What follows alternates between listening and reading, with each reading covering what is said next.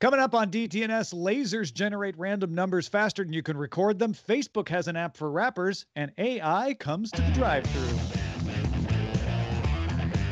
This is the Daily Tech News for Monday, March 1st, 2021 in Los Angeles. I'm Tom Merritt. And from Studio Redwood, I'm Sarah Lane. Coming in from Alaska, producing the show, I'm Amos. And joining us today from Engadget senior editor, Nicole Lee is back. Welcome back, Nicole. Hello, happy to be back. Thank you for joining us. We were just talking on Good Day Internet about Sarah's career as a lanyard maker. Also, a lot about squirrels. If you want that expanded show, get Good Day Internet. Become a member at patreon.com/DTNS. Let's start with a few tech things you should know. Walmart dropped its $35 order minimum for its 2-hour express delivery service available to Walmart Plus subscribers, although the service still incurs a flat $10 fee and non-express same-day orders and deliveries still carry a $35 minimum. Walmart says that the delivery service is available through nearly 3,000 Walmart stores, reaching 70% of the U.S. population. Ming-Chi Kuo is back with a note about Apple. It says the iPhone 13 will offer the same form factor and screen size as the iPhone 12, but with a reduced notch area. With the Pro models getting a faster f1.8 ultra-wide camera with autofocus, as well as a 120 hertz screen. Kuo further reports Apple has no plans to adopt USB-C, folks. Sorry, he doesn't think so. Future iPhone devices, they will not integrate a Touch ID sensor into the power button again either. Again, this is all according to Kuo. The note also says the iPhone SE with 5G is coming in H1, first half 2022, and predicts 2022 iPhones will replace the notch design with a hole punch camera. The group Distributed Denial of Secrets, get it, DDoS, but different, claims to have pulled 70 gigabytes of user data from the social network Gab through an SQL injection vulnerability, including public and private posts, as well as passwords. The group says it will share the data selectively with journalists, social scientists, and researchers. Gab CEO Andrew Torbo said that the site patched a vulnerability to an SQL injection attack last week, but has no confirmation a breach actually took place. The epic Apple fight has a date, folks. In a case management conference Monday, Judge Yvonne Gonzalez-Rogers of the United States District Court for the Northern District of California scheduled Epic v. Apple to begin May 3rd. Judge Gonzalez-Rogers expects the trial to last 3 to possibly 5 weeks. After launching in India last September, YouTube Shorts began rolling out as a beta to all users in the U.S. Users can now create and view swipeable 1-minute vertical videos, with the Shorts section appearing on the mobile app section of the YouTube home screen. All right. Let's talk a little bit more about going places. Remember going places? Barely. Yeah. Good times. I remember doing that once, maybe 2019 or so. Well, people are starting to do it again, which means e-bikes are even hotter. E-bikes have actually been pretty hot during the pandemic, but Lime announced it's going to add 50 new cities to its shared electric bike network by the start of 2022, including 12 new cities in North America. Lime also is making a next-gen electric bike with a more powerful 350-watt motor, which will have a top speed of 20 miles per hour. Wear your helmets, folks. And the same swappable batteries as Lime's electric scooters, which are good for 25 miles of range. Lime phased out bikes in favor of scooters, if you remember, back in 2019, but then they got bikes back when they bought Jump from Uber in 2020. Speaking of Jump, Lime does plan to keep Jump bikes in operation, even though it's bringing in its own Lime branded bikes. Lime also integrates pedalless bikes from third-party company Wheels and plans to introduce electric mopeds for rent in Paris and Washington, D.C. Nicole, do you use any e-bikes getting around town? No, I've only ever seen Lime scooters around where I live, but it's good to see that they're expanding to e-bikes, because I know the Lyft bikes are pretty popular around here. So it's interesting to see another competitor pop up for sure. I wonder how much, the whole idea of like when pandemic hit and everybody was quarantined and you couldn't get, a Peloton bike or, all sorts of things where people are like, oh crap, I can't go to the gym anymore. I have to build my home gym. What do I need? This may have given the whole idea of the e-bikes a little bit of a lift, right? The idea of an e-bike is, hey, especially in a place like San Francisco or somewhere that has hills, you may need a little boost when you're going up a hill. You're not going to be able to pedal up all that, but you are also exercising. And maybe the idea of the scooter, even though it's faster in our world now, the idea of like, well, but I'm also exercising is a little bit more attractive. Yeah, and the e-bikes let you throw stuff. Sometimes they have in a basket. These new bikes from Lime are going to have a holder for your phone, so you can securely have your phone there. I don't read your phone while you're pedaling the bike. Don't do that. But maybe if you're still using corded headphones to plug it in, or maybe for navigation, could be useful for something like that. But yeah, I think people also look at scooters still a little bit askance, as that's a weird way to get about, whereas bicycles everybody's used to. It's a lot more acceptable, more socially acceptable, I think. Yeah. It takes a little bit to be a scooter person, if you're cool, but not all of us are cool enough to be scooter people. I mean, I don't know, man. When I lived in Venice, which is a beach town in LA, I mean, the scooter life was hot. I mean, people also rode a lot of bicycles.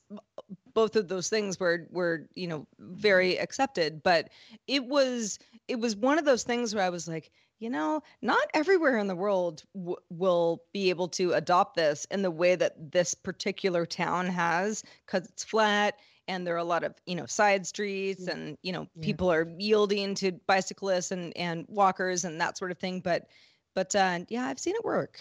Yeah, I used to live over in that same region, and it was Scooter City. And then I moved away, and I got scooter shock because there were no scooters where I moved for at least the first year. Now there's a few. I don't see any e-bikes in this neighborhood. Yeah, I don't either. Well, e-bikes or not, you might be interested in this new Facebook experimental project. Facebook's new product experimentation team, aka the NPE team, that's what it's called, launched an app called Bars, B-A-R-S. Yes, Bars as in bars, music bars, as a closed beta on iOS. Bars lets you create and share rap music using studio quality vocal effects and professionally created beats. I'm laughing, but I'm not. It's cool. The app limits videos to 60 seconds, has audio and visual filters, includes a challenge mode for freestyle rap and suggested word prompts, and will auto-suggest rhyming words if rhymes are typed into the app. Bars currently has a wait list for access in the beta, and Facebook says it will open access to invites in batches. If you're like, is this familiar to me? I'm not sure. This is NPE's second music-based app, having launched a private beta of Collab, a music video collaboration app, in December of 2020. So I went ahead and signed up for this. I got on the wait list this morning. I was accepted moments later. Ooh. I tried it out a couple of times, and it is a little buggy, and that's probably by design because there are only a few of us kind of trying it out. But this is, all kidding aside, if you think of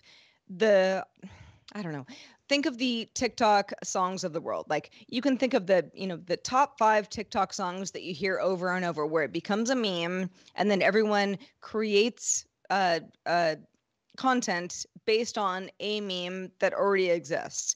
If you can, using Facebook's NPE Bars app, be able to create something that is yours and you created it and then kind of takes on a life of its own and you become known for doing that, I can see where this could be really, I don't know about lucrative, but something that gives you new life as a creator.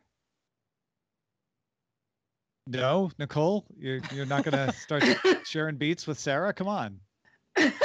Well, I mean, for me, it's more of an interesting, I think similar to Facebook's other experimental apps, I don't think this is really meant to be a standalone situation. I think it's really meant to inform and seed existing apps with new features. for example, they've made TikTok clones in the past. They have Instagram Reels, which is kind of a TikTok clone by itself. But it wouldn't surprise me if this is kind of an experiment to experiment, like the name says, an experimental app to experiment with new features and new like viral music kind of features or tools, so that creators can make those viral memes and viral audio, and maybe in the future, maybe they can get compensated for their songs, because that's one of the big holes and the big missing opportunities for like TikTok and stuff like that. With there is no real way to compensate the creator in a real way. So maybe Facebook, this is a way for them to do that and say, hey, can we credit the original creator of this rap bar or whatever, or this beat, and maybe that will be a way to for them to make money. I don't know. Well, speaking of monetization, Instagram's pretty good at that. Instagram began rolling out live rooms to iOS and Android users globally, which lets 4 people live stream simultaneously. You can add guests all at once or bring them in throughout the live stream. You want to have a surprise guest or something. Any people blocked by a live room participant will not be able to join. I don't know how that works. If you get kicked out if you bring in somebody into the live room who blocked you. But the idea is that the people joining don't have to worry that someone on their block list would be in there and be able to get around the block. Hosts can report and block comments and use comment filters. Company says it's also developing further moderator controls and audio features that'll launch in the coming months. It sounds a bit like a competitor to Clubhouse or maybe Twitter Spaces, but it's also a competitor to Twitch because it's using the Instagram live streaming feature.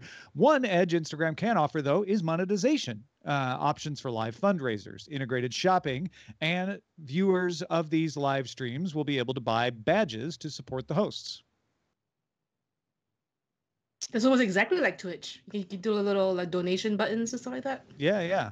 It's got the monetization of Twitch with the friendly informality of a Clubhouse, but also with video. I mean, when I see the stuff, I'm always sort of like, okay, Clubhouse competitor, right? Because Clubhouse is like the hot no. But I think, okay, what if it was DTNS?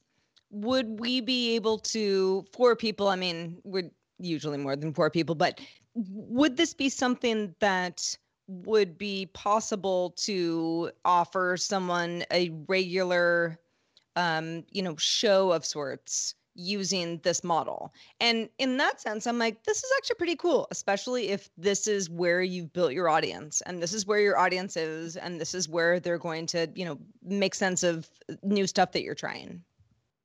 Yeah, both bars and live rooms make sense to me. Like Nicole was saying, bars is a creator tool that you can use to make things, in this case, rap, that could be used in lots of different places, Reels, TikTok, etc.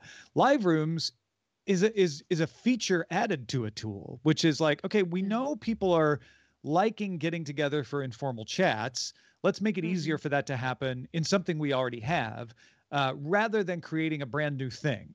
So Instagram isn't creating a Clubhouse clone. It's saying, oh, well, let's look. This is a little smarter. Let's look at what is valuable about Clubhouse. Look at what people have been asking us feature-wise and implement that. So yeah, it would, if we were starting Daily Tech News Show and we were all, young Gen Z folks just coming up in the world, we might start it in something like live rooms. I wonder if people still think of Twitch as kind of a gamer creator space, and I think they do. Live rooms. Oh, a lot of people do, for sure. Yeah, for sure. Yeah.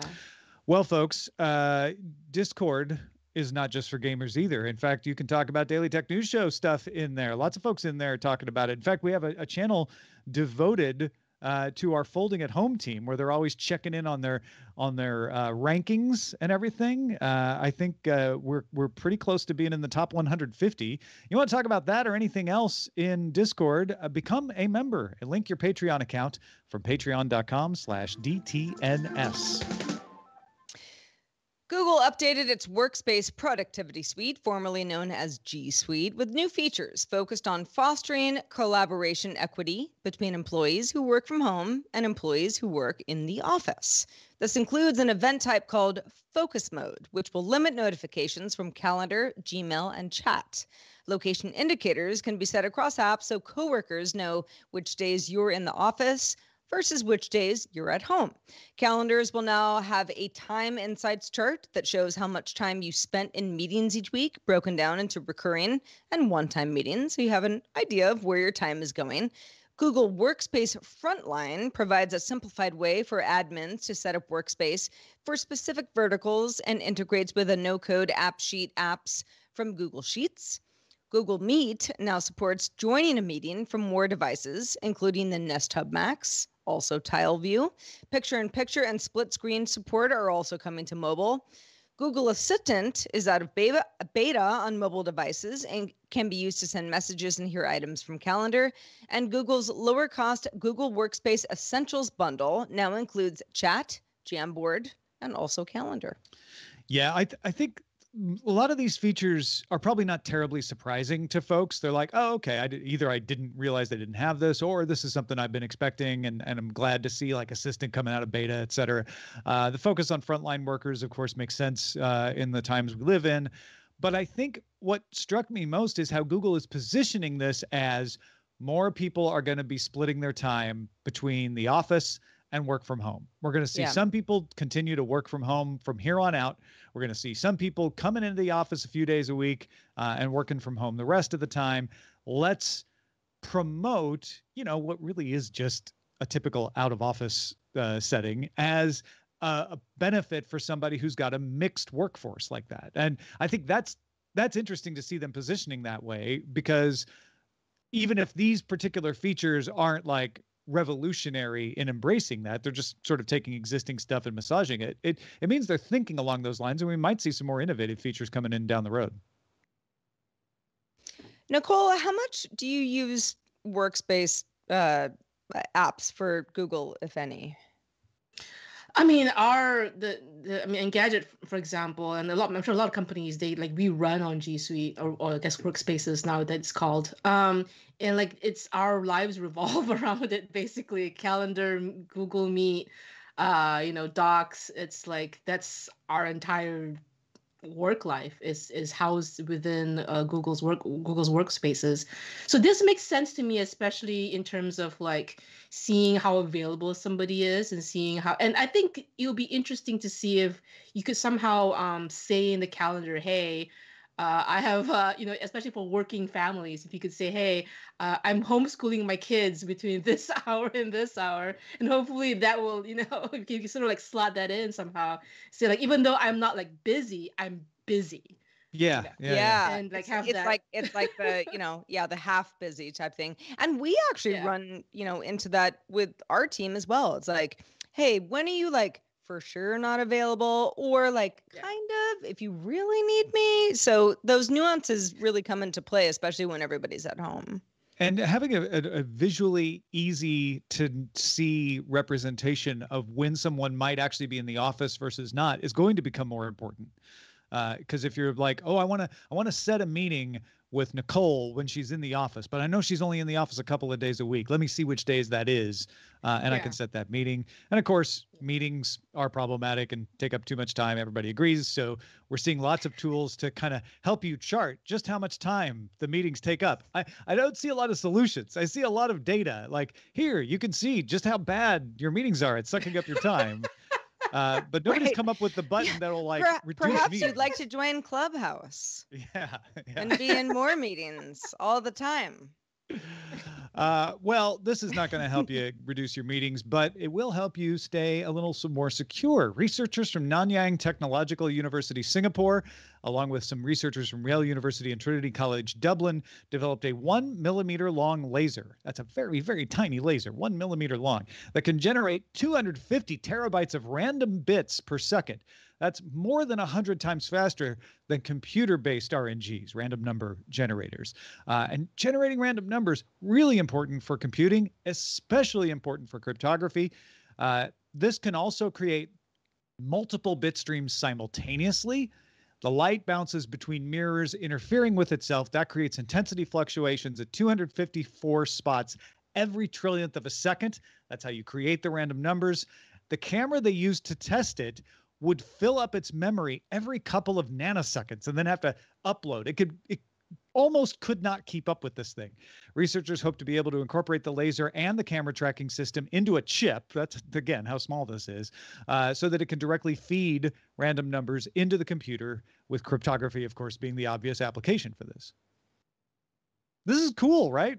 Yeah, it's very cool. I mean, I think if someone were to say, okay, Tom, does this mean that my password generator will be stronger? I mean, what are the real world applications of something like this? Yeah, so random numbers are necessary in all kinds of cryptography applications. It means faster cryptography, stronger.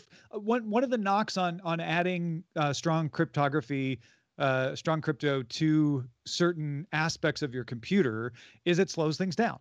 And so this won't speed up all the aspects of it, but it certainly would speed up one of them. And the more of them you can speed up, the faster cryptography gets. Of course, cryptography getting faster and faster all the time anyway. So yeah, it can help with that. And Nicole, who wouldn't want a very tiny laser inside their computer creating random numbers? Nobody. I mean, why wouldn't you want one? It's so great. Yeah, it's like having a pet squirrel or something. I'm not sure you can show it off. No, it's just behind the scenes, you know. It does feel like the kind of thing where we saw some scientists with a great idea and it worked. The reading that I get from reading about this is that it worked even better than they thought. They're like, man, our sensors barely keep up. That's great. Yeah, and you don't see that too often. So hopefully we will see this turned into an easy to incorporate chip. My guess is at the beginning it's an enterprise level thing, probably meant for data centers that really need speed and all that. So you might not see it in your own laptop, but a cool thing to keep track of. And this is being developed principally in Singapore. If you're looking to look into it further, Yale University and Trinity College Dublin scientists participated in the research, but the team is centered at Nanyang Technological University in Singapore. Well, I don't know when the last time you were in a McDonald's drive-in was, but you might have noticed that your wait time has shrunken a bit. McDonald's is doing a lot of things to make sure that you get in and out and get on with your life as quickly as possible. The latest is testing out its own smart assistant to speed up its own drive-through service at certain locations. Not all locations, but that's what it is working on. The results seem to be a mixed bag, however. Online reviews of a location that is testing the AI order taking include robot drive-through, avoid. That person did not like the idea of a smart assistant taking their order. Another customer posted a TikTok video showing the McDonald's system executing an order for 2 Oreo McFlurries with a caption that read, "This is the most dystopian thing I've ever seen in the 27 years of my life." So I've got the TikTok video queued up. When it gets... Here you go. We're currently serving a limited menu, so please review the menu before ordering. Let me know what I can get for you. It's not as natural Can I get as a Siri medium or Oreo an Amazon. McFlurries? All right. I mean, Would you like anything else? That's it. No. Yeah. Okay. Your total will be $6.58. Please pull forward. Yeah. So that's this the is one that said this is the most dystopian thing I've ever seen. Right. I get it now.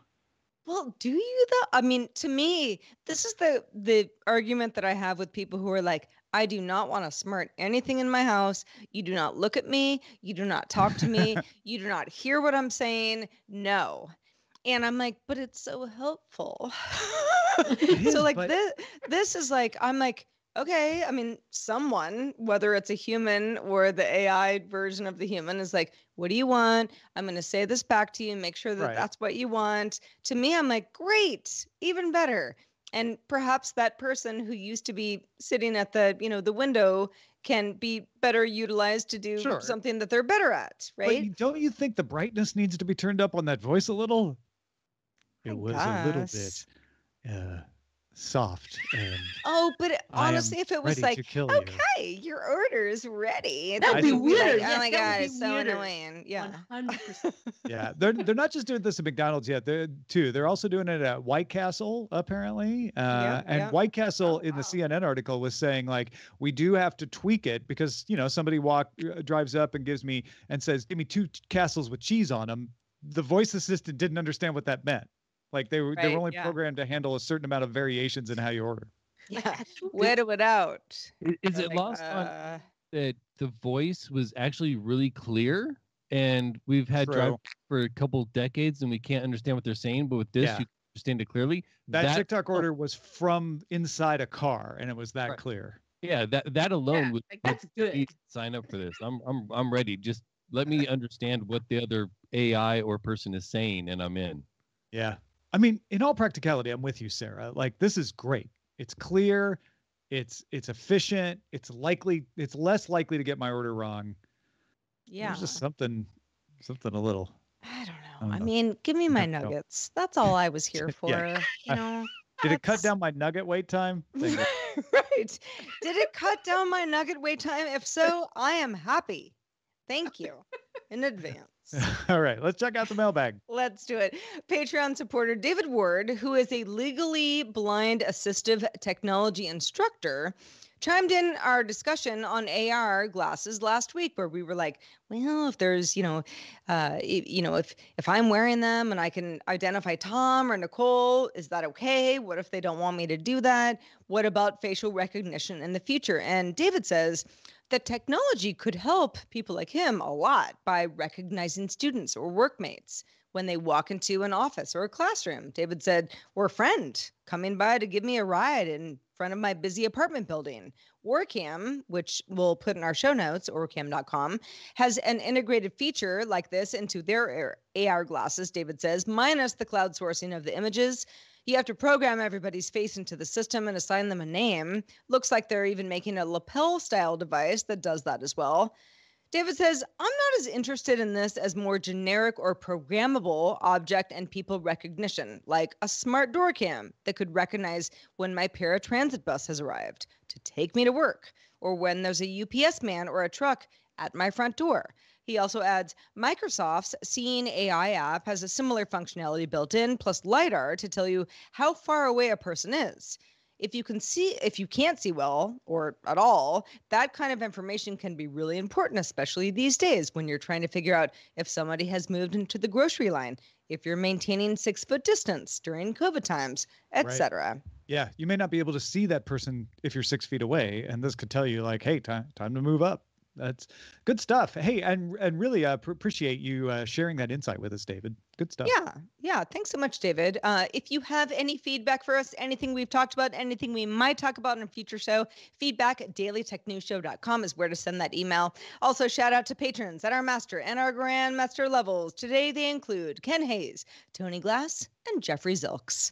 Also, we have a new boss, and we'd like to shout her out. Amy Ray is our boss because Amy supports us on Patreon. Thank you so much, Amy, and thank you everyone who supports us on Patreon as well. Also, thanks to Nicole Lee. Nicole, so good to have you back. Let folks know where they can keep up with your work.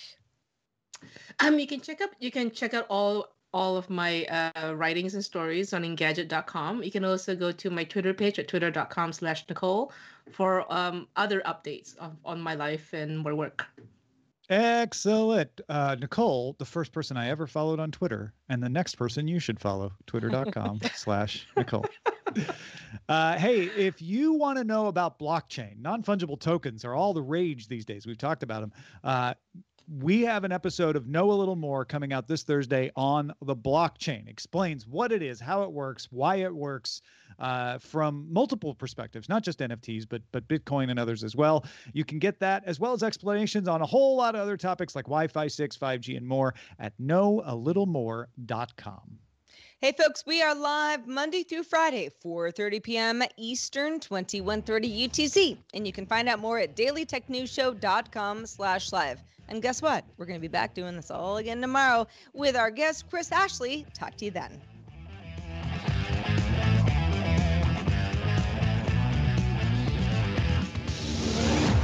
The This show is part of the Frog Pants Network. Get more at frogpants.com. Diamond Club hopes you have enjoyed this program.